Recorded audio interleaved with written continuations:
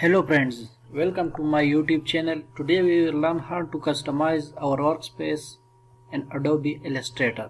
So let's start. First, there are some already inbuilt workspaces in Adobe Illustrator which you can see here near the search bar. You can see here are some workspaces which you can use according to your need. If you are working if you do tracing, then you can select tracing. Okay, if you do painting, if you do work related to painting, you can select painting.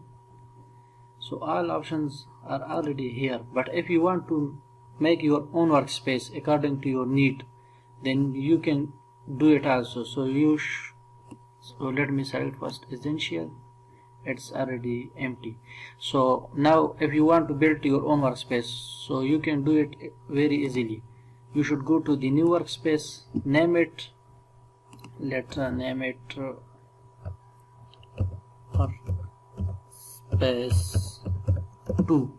Okay, you can name it whatever name you like, you can name it. Okay, select OK.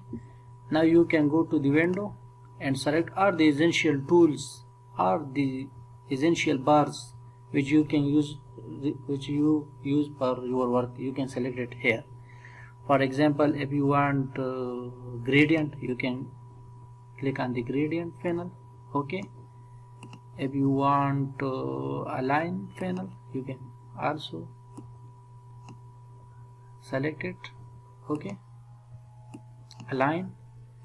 If you want to layers panel, click on it. If you want the stroke panel, click on it. If you want swatches, you can select it. Now you can bond it to the right side of your workspace. How you can do it? You can do it just click on it. Okay, just click on it and bond it here like this. Now you can see it bonded here. Now you can also do the stroke panel. You can bond it here. Also the align panel, swatches panel also. Now you can also select this one is already here, this the tool panel, but you can also select it.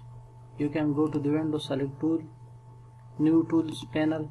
Okay, you can name it just like we did previously, and you can place your required tools very easily here. So thanks for watching, and please subscribe to my channel for more or other such amazing videos. Thank you so much.